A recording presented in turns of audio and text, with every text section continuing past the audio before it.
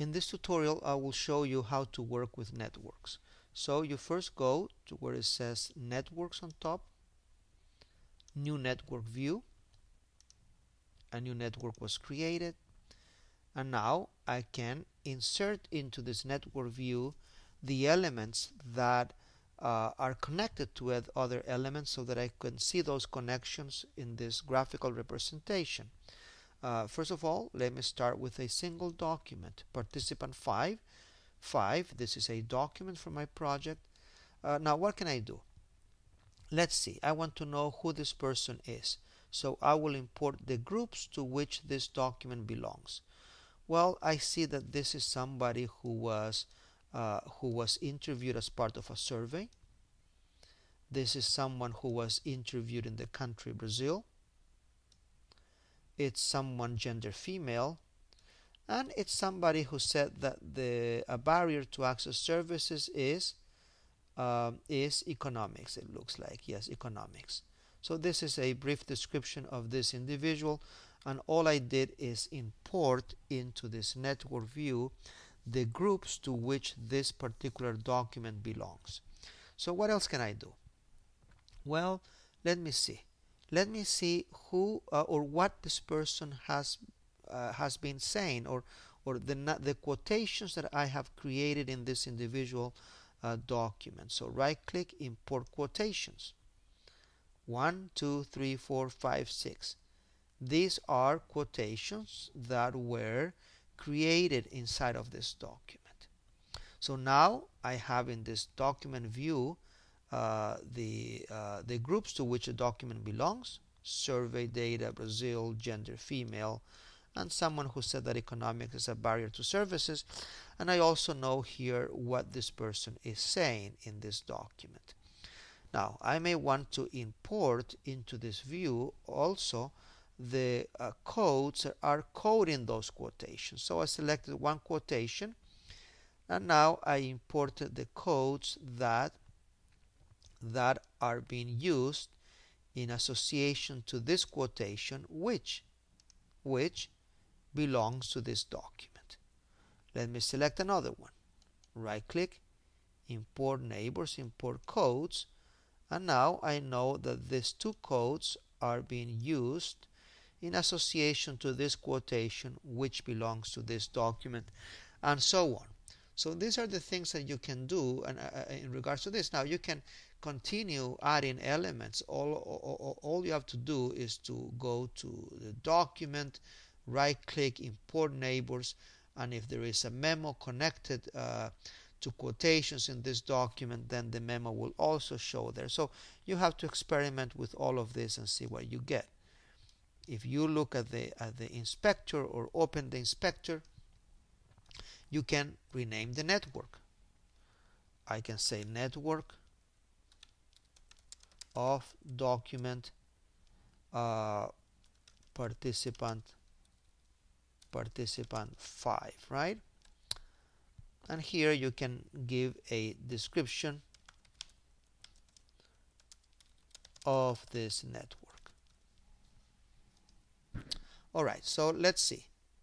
I will now open or create a new network, network 2. And I will import into this network a specific quotation. Let me select one of my quotations from here, this one there. Drag and drop. Now I want to know something about this quotation, and I want to look at that in a network representation. Right click, import neighbors. Let's see what happens when I import common neighbors. These are the elements that are connected to this particular quotation, and which are also connected to other elements. So these are the common neighbors. Right click, import codes, and it's precisely the two codes that we imported before. Right click, import memos. If there is a memo connected to it, it will show.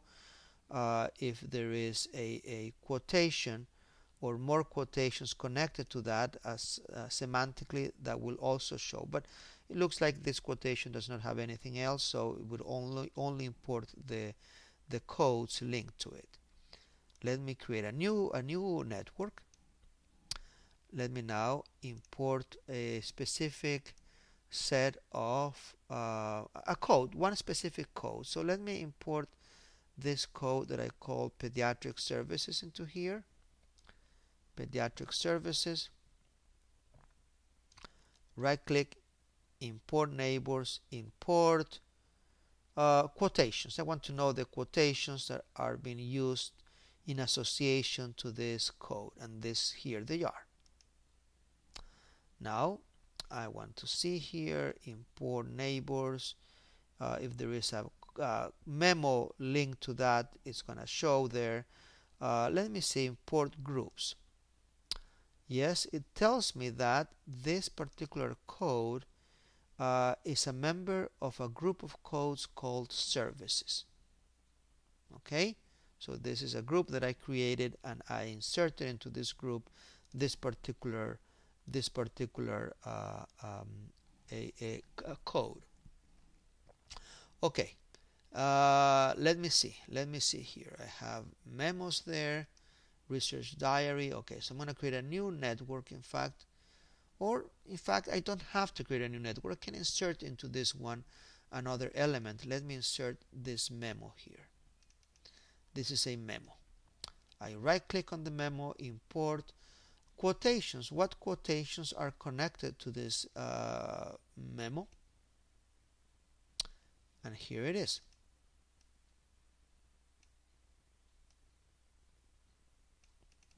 This memo research diary is connected, or I connected it to these quotations. Okay, so these quotations are connected to this research diary memo. Now I may wonder, okay, this quotation which is connected to this memo, let me see what code is coding it. Import codes, and as you can see, it tells me that this quotation, which illustrates the content of this memo, is connected to this particular code. Now let me open the inspector and let's see what we find here. The research diary memo is linked to all of these codes here: rural origin, cultural diversity, domestic work, nutritional issues, infectious diseases, construction, as well as connected to these 4 quotations there. Okay, so this is shown here. If I want to access one of those quotations, I can do that by selecting or clicking on this arrow next to it, and the quotation will show in context, and you can see now that precisely the memo research diary is connected to it. So let me show the inspector there, and that is what you can do with this network. Now let me go back to the network here.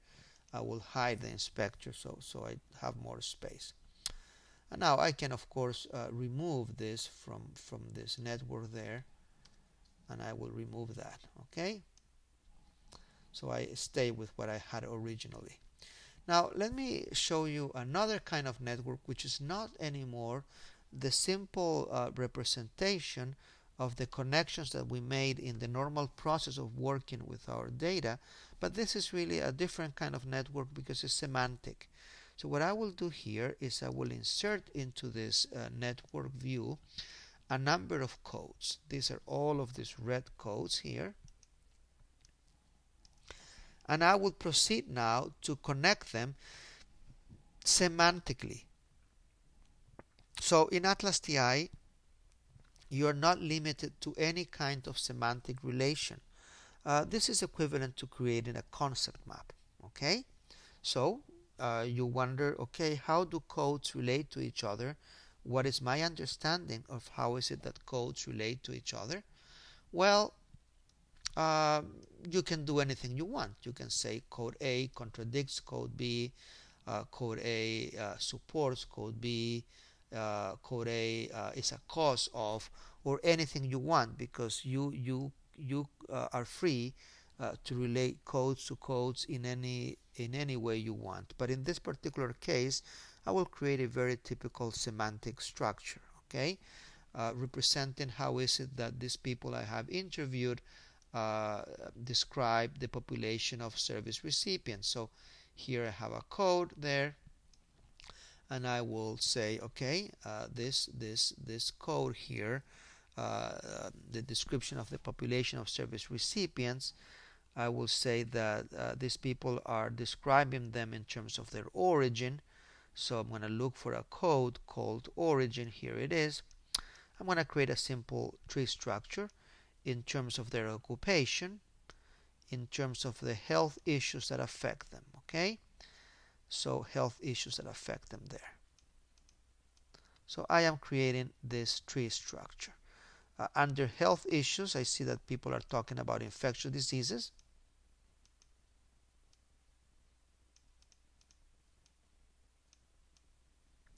Talking about nutritional issues. In terms of occupation, I see that people are talking about construction, informal economy, and informal economy. And domestic work I see as well. So I'm placing codes in a specific way in this space so that I can proceed to connect them later. In terms of origin, I'm talking about urban origin as well as rural origin, and as well as socioeconomics. So now I need to proceed to connect codes to code. So this code relates to the one on top because I think that the origin of people is part of how these interviewees are describing the population of service recipients. I will say that occupation is also part of that. Health issues is also part of it. I would say that urban origin is part of the origin of service recipients. I'm sorry, yes, of service recipients is what I meant. I say that rural origin is also part of it. So I am connecting semantically these codes, and I will say that socioeconomics is a property of both urban as well as rural origin. So I am proceeding to create this concept map. Construction is an occupation, informal economy is an occupation, and domestic work, I will say, it's also an occupation. Infectious diseases is health issue. Nutrition is also a health issue. And this one, which is cultural diversity, let me say that cultural diversity, according to my understanding, okay, is a property of rural origin. Let's say that this is my understanding. Okay, so this is a concept map that describes my understanding of a particular domain so far. So what else can I do here? I can import into this network view specific quotations connected to these codes. Import neighbors, import quotations. So here I go. This quotation is connected to this code, and this one on top. Let me see what people are saying in regards to infectious diseases. There you go. What people are saying in regards to cultural diversity. Here it is. Now, if I want to go to the context, okay, to the context of this quotation, cultural we serve, here it is. Well, I can do that by going to the document here in document participant 4, and this is it. Okay, and here is the quotation. Here it is. This is a quotation where I have the code cultural diversity. Okay, let me go back to my network. There you go. What about this one? This is being said about construction and domestic work and occupation, but what is this from? Where does this come from? Well, let me see. it comes from document 1. Let me take a look at this quotation, quotation 12.5, and here it is. Okay, it's right here, one of these here.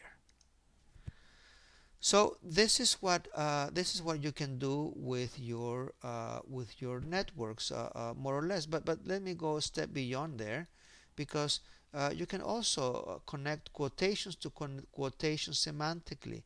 So you can say that this quotation here, let me hide this inspector, is contradicting what is meant by this other quotation. Okay, and you can say that what is meant by this quotation is contradicting what is meant by this other one. So you are moving a step beyond creating concept maps in which you connect codes to codes through meanings, and you go a step beyond into connecting quotations to quotations through meanings. So this finalizes this video tutorial on how to work with networks in ATLAS.ti for Mac. Thank you.